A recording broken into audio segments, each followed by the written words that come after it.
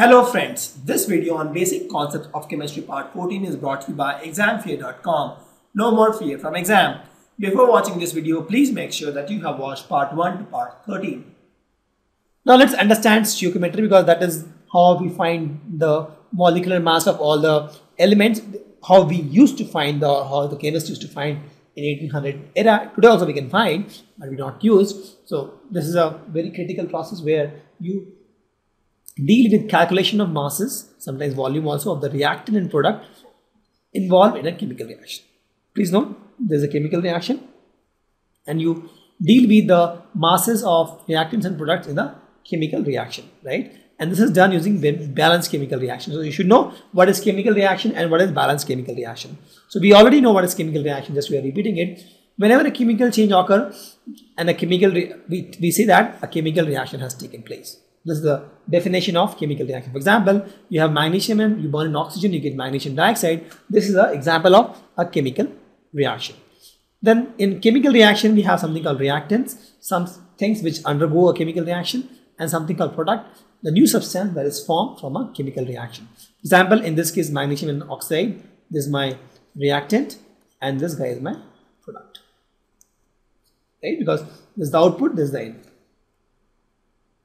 If you talk about balanced chemical reaction, it has to be balanced. My reactant and product has to be balanced, right? So the law of conservation of mass says that mass can neither be created nor can be destroyed in chemical reaction.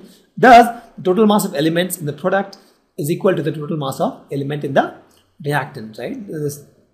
And this was given by, I think, Lavoisier, right? So that becomes a basic fundamental of a chemical reaction, right? So this is how. This is the reaction on which my balanced chemical reaction is based on. So the number of atoms of each element remains same before and after chemical reaction. That is something which you observe for a balanced chemical reaction. For example, in this case, 2 Mg plus O2 reacts to gives 2 Mg. So if you see, there are 2 magnesium molecules, there are 2 oxygen molecules here, and there are 2 into 1, 2 oxygen molecules here also. Correct? Both sides has similar number of oxygen and magnesium molecules.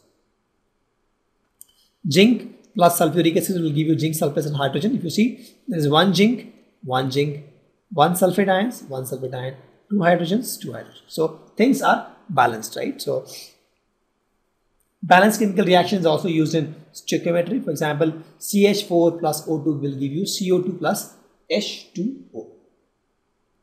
So if I have this reaction, with this I can tell that 1 mole of methane reacts with 2 moles of oxygen. Please note it is in the mole, right? To give 1 mole of carbon dioxide and 2 mole of water. This reaction tells that 1 mole of methane reacts. I can't say 1 gram of methane reacts with 1 gram of oxygen to give 1 gram of carbon dioxide. I can't tell. I have to tell. This reaction says that 1 mole of methane reacts with 2 mole of oxygen, 1 mole of carbon dioxide to gives 2 mole of water. Please note everything is in terms of mole. Right? So also I can tell 1 molecule of methane reacts with 2 molecules of oxygen to gives 1 molecule of carbon dioxide and 2 molecules of oxygen. These much I can tell. Correct? Now I know that 1 mole of methane is nothing but 16 grams of methane. I told, right?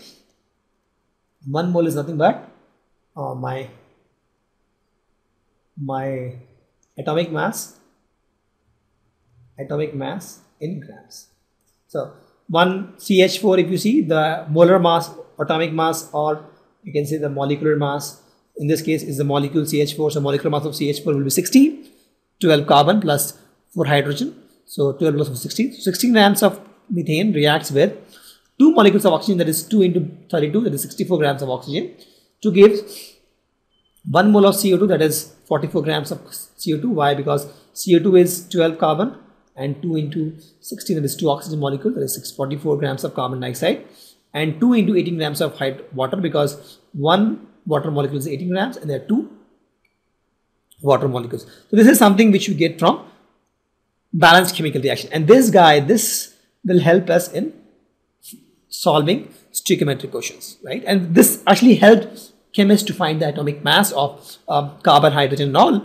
But now, since we know the atomic mass, we can find other things, right? So that's how it is. So 1 mole of methane reacts with 2 mole of oxygen to give 1 mole of carbon dioxide or 2 moles of hydrogen. The same mole you can write in terms of grams. So this becomes 1 mole of methane, 60 grams of methane. 2 moles of oxygen is nothing but 64 grams of oxygen. 1 mole of carbon dioxide is 44 grams of carbon dioxide. 2 moles of water is 36 grams of water.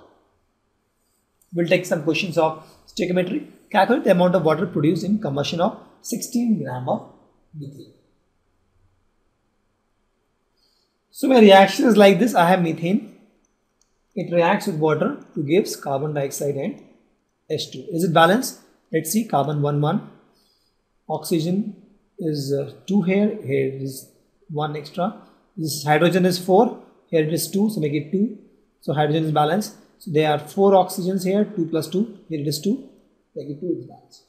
So this reaction says that 1 mole of methane, right, gives 2 mole of water. I am interested in finding the water, so I am writing this equation. 1 mole of methane gives 2 mole of water. 1 mole of methane is what? 16 grams. 16 grams of methane gives 2 moles of water is how much? Water is H2O, 2 hydrogen, 2 into 1 plus water, oxygen, that is 16. This grams of water. Why? Because H2O, if you want molar mass, that will become 2 into 1 for 2 hydrogen and 16 for oxygen. That is, my 16 grams of methane gives 2 into 18, that is 36 grams of water. My question asked, find the amount of water producing 16 grams of methane, and that's what we got. The answer. Very simple. Thank you. Visit examfear.com to watch free educational videos, try free online tests, get the best quality study materials, study from the best tutors and mentors, and much more. Thanks once again.